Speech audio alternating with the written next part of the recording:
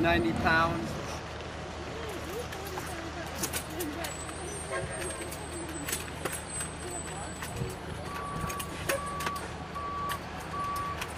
Más de 40 kilos. One more, one more. Hands are burning. Hands are burning. All right. Four of them. ¿Qué tal? Este es Guillermo Sepúlveda de Comer para Sanar. Estamos con Vlasaty, quien no solo ha recuperado su salud, sino que también ha incrementado su nutrición para el ejercicio y el deporte, y bueno, ha mejorado bastante en no mucho tiempo, en relativamente poco tiempo de haber empezado una dieta basada en frutas. Well, I started changing my diet when I was about 16 years old. First thing I did was got milk out of my diet, and that was one of the best things I ever done. I got rid of some migraines, stomach aches, and then when I was about in my early 20s, I started getting into vegetarianism. I was doing it primarily because I had a lot of sinus issues, and I went for 3 sinus surgeries where they were removing polyps out of my nose. And I went through 3 of them, started doing like a starch-based vegan diet a little bit after that. And then about my early, about a couple years after that, I started doing like started doing a starch-based vegan diet, and then I went to a fruit-based diet. I read an article on vegsource.com, and they said this diet was even better than the McDougall program, and I was like, oh, awesome. And so I started trying it out because one of the pivotal moments, that the reason why I started was that they're going to do another sinus surgery on me. Yeah, they did a surgery on me, and they're like, it didn't work.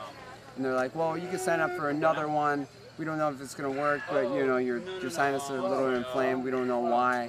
I'm like, well, I'm going to try out that raw diet. And I didn't know how to do it, and it was luckily the 80-10-10 came into play, because the only books I saw on raw veganism was like how to dehydrate nuts, nuts and seeds, and make kind of breads out of them for 18 hours at a time. And I was like, I can't do this. How am I gonna afford those nuts and seeds and everything? So 80-10-10, and I was like, well, that seems really easy. It's just Simplicity. Yeah, it's just fruit during the day and a big salad at night. And I was like, wow, that's really easy. And a little bit of nuts and seeds every once in a while. You don't have to go crazy with the nuts and seeds. Yeah, I started getting better with everything. And then I was like, how do I prove it to myself and everybody else? Because I was so concerned about protein.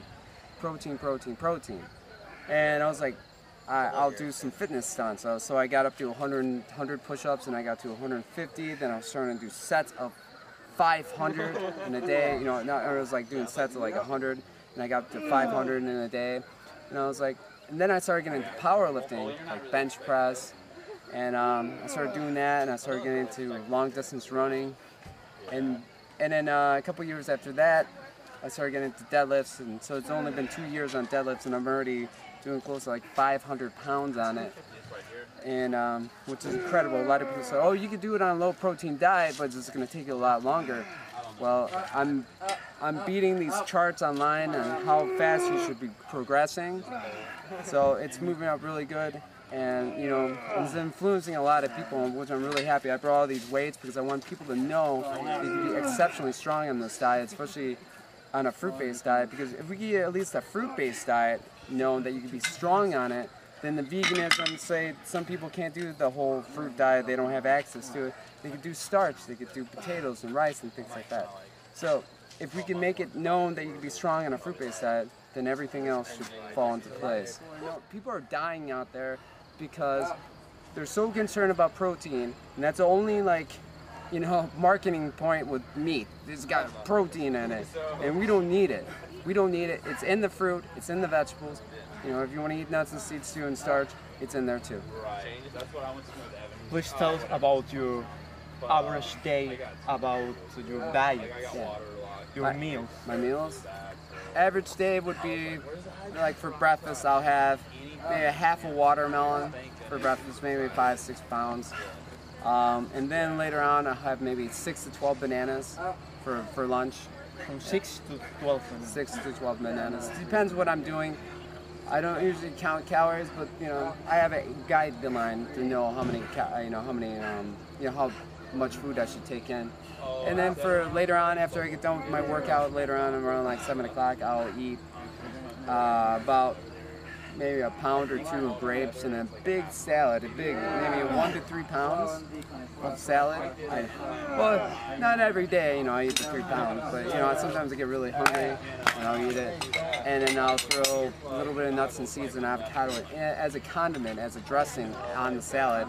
And that's basically the whole day. And if I get really starved, say I can't get access to good fruit, you know, I'll eat the potatoes or the rice, you know, things like that. But very simple stuff, nothing fancy, no beans or anything like that. So I try to keep under 10% of my calories from protein. So. In order them to be enough, it's not like low protein, it's not like like high protein, Exactly. It's like an enough protein diet. Yes, just enough. That's what you want. Too much will cause you problems. It actually can drop your testosterone going beyond 10% of the protein. So you don't want to have low testosterone because that lowers your ability to gain strength and muscle.